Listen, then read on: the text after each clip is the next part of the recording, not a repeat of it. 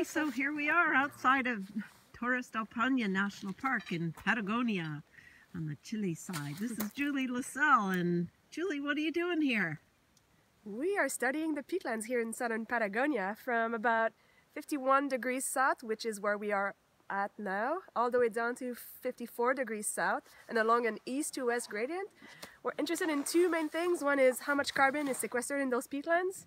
And the second thing is, what can we learn from the paleoclimate archive contained in those peats? And we found a site a couple days ago that was almost 8 meters thick. There's some cool ash layers, tephra layers here, so we can already have a guess that this peatland is probably 12,000 years old. So that's a pretty good potential for knowing how the atmospheric circulation has been changing here and how the westerlies are changing. So why do you do a gradient? Why do we do a gradient? Because we're just on the eastern side of the Andes here.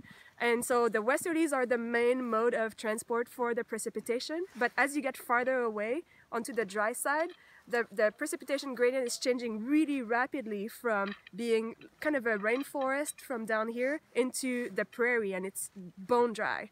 And that's just maybe 5 kilometers across. So we want to take samples all across that east to west gradient so that we can better reconstruct when the precipitation was changing over time. Cool.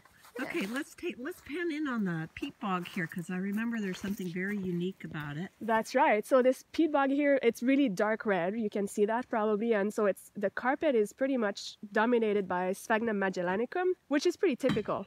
But then if you see these little conifer trees, they look like Christmas trees. They're cypress, and they're only found in the wetter ecoregions around here. Awesome. Well, thanks. We'll return for more information a little bit later.